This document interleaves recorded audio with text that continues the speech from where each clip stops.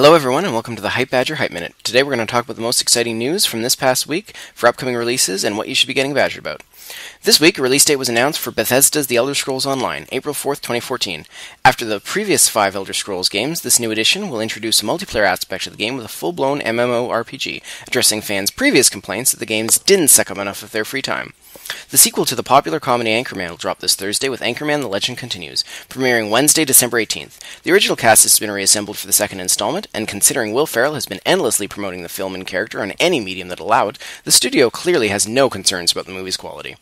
Valve released their SteamOS this past week. Designed as a freely downloadable OS, it allows users to stream games from their PC or Mac computers to a device running the OS. Developers have labeled it revolutionary to the industry and a major achievement. Consumers at large have responded by asking where the hell Half-Life 3 is. This has been the Hype Minute, and that's what's exciting this week. You can follow all of these releases on Hype Badger. Links are in the description.